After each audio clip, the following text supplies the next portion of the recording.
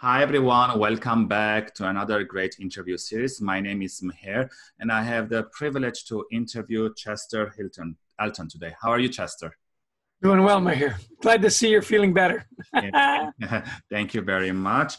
So Chester has spent 2 decades helping clients engage their employees in organizational strategy, vision, and values.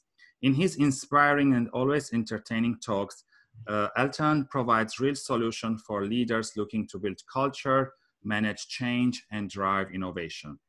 He also he has multiple awards and author of multiple books.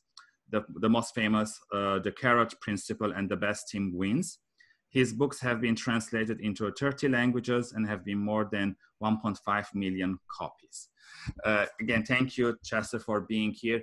My first question for you is, in terms of company cultures, why it's important these days to have a company culture that can be transparent beyond companies' walls? Nowadays that everyone is working from home and things have changed and the teams are dispersed all over the world.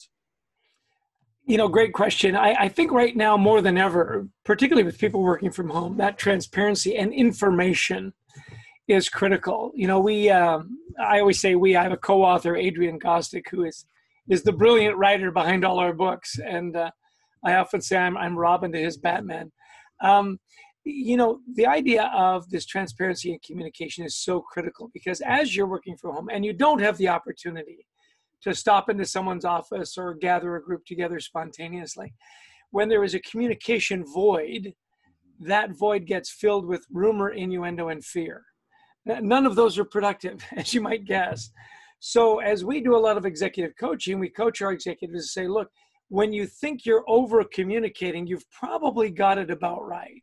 So whenever there's any kind of transition or crisis or pandemic, right, communication needs to go up. And clearly for it to go up, there needs to be that transparency. People need to trust that what you're telling them is what you know.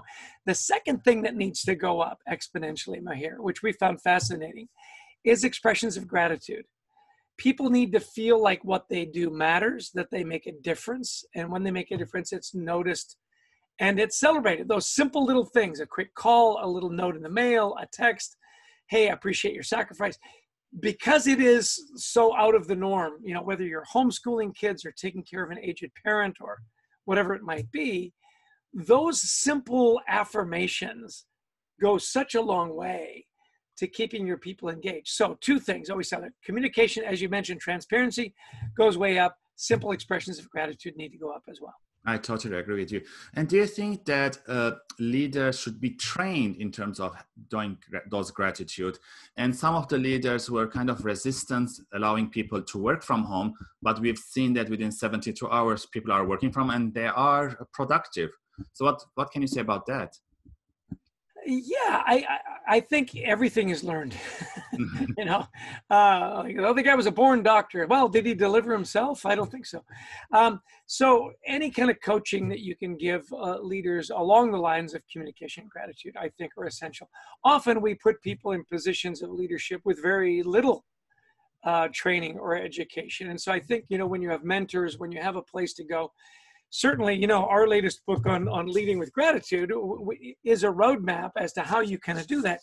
And we constructed it in a very specific way. First and foremost, to realize there's a gratitude gap.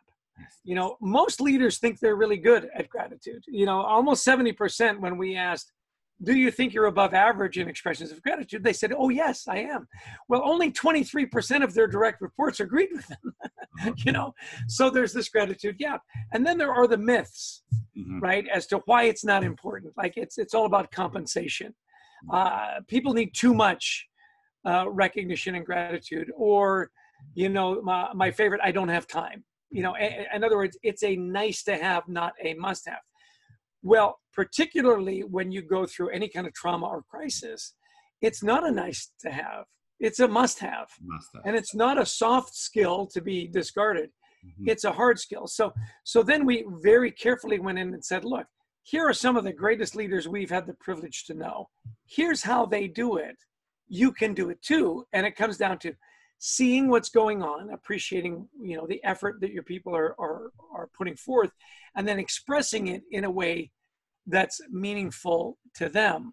And so, yeah, it's very simple training. It's very straightforward and incredibly effective. Thank you for those great tips, Chester. I appreciate that. And for the audience or people watching for the first time, I'm going to ask Chester a couple of questions, and they will be posted on the following week. So you'll be like a journey with us. You can like any of the videos, leave comment, reach to us to our social platforms. We are here to help you.